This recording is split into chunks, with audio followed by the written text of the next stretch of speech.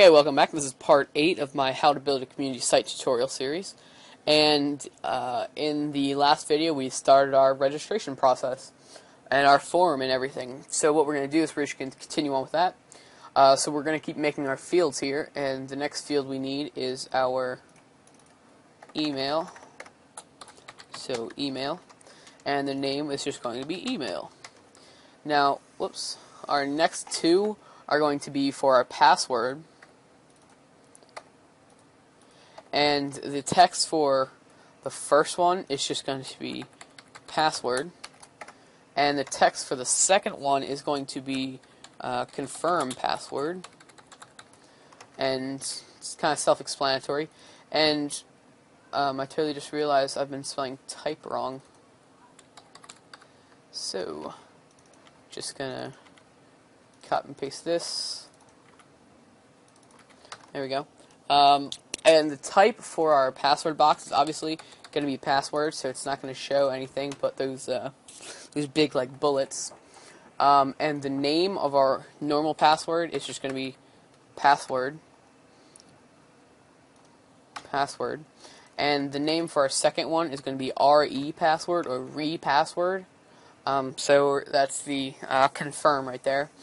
I'm just going to go ahead and copy the email one.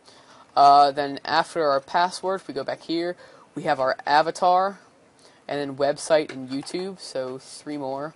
So avatar, and you tell I'm not naming these just yet. So this is website, and the next one is YouTube, and I'm just going to say YouTube username, and website address.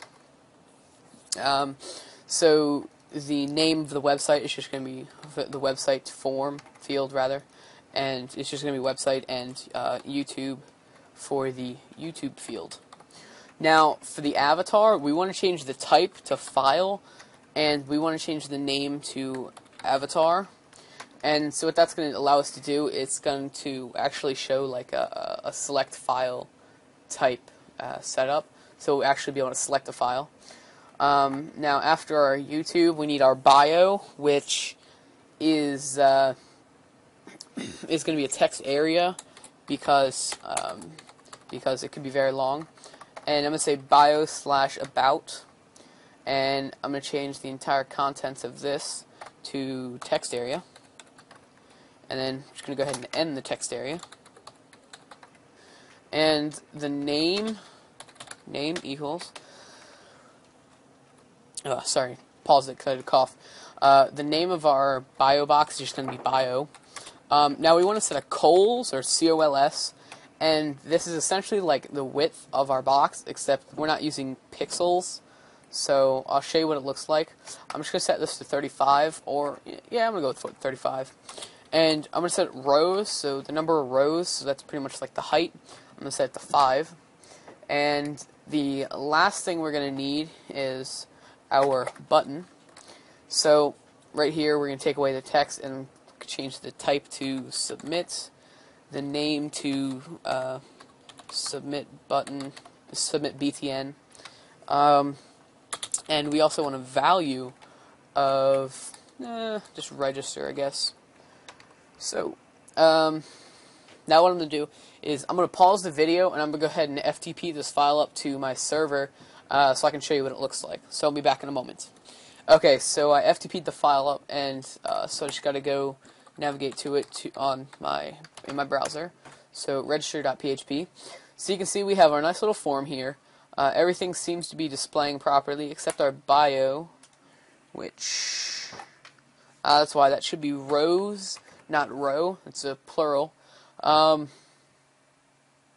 And it kind of doesn't really say what fields are required, which I definitely want. So yeah, I'm going to come back in here, and I'm going to paste in this box again. So this is right above our submit button, and I'm going to get rid of the text area, and I'm going to say required equals, and then an asterisk. But our asterisk, I'm going to go ahead and make it red, so I'm going to say font color equals red, and then right after the asterisk we want to end the font. So yeah, it's good. So I'm just going to copy the font to the start font to end font. I'm going to scroll up to the top. We want our username to, or our first name, our last name, our username, email, and both the passwords to be required, but nothing else is required. So I'm going to pause the video again and FTP up my file. Okay, so I refresh the page, and you can see that we have our nice little red asterisks. Yeah. So we have these showing up nicely, and down here it says required equals and a red asterisk. Now, I don't really like that at the bottom, so I'm going to go ahead and scroll down, grab that, and cut it out, and scroll up, and I'm going to put it right above the first name. And I'm also going to change the order, so, whoops. So I'm going to get rid of the required, and so I'm going to go after the, after that, and I'm going to say R required. There's a Q in there. So I'm going to FTP the file once again, and hopefully that will be the end of it. Okay, so what I'm going to do now is I'm going to refresh, and so we have that. So red asterisks are required. So I guess that's good, for now at least. Now, like I said earlier, we are going to style this later. Just for now, we just have the basic design of it.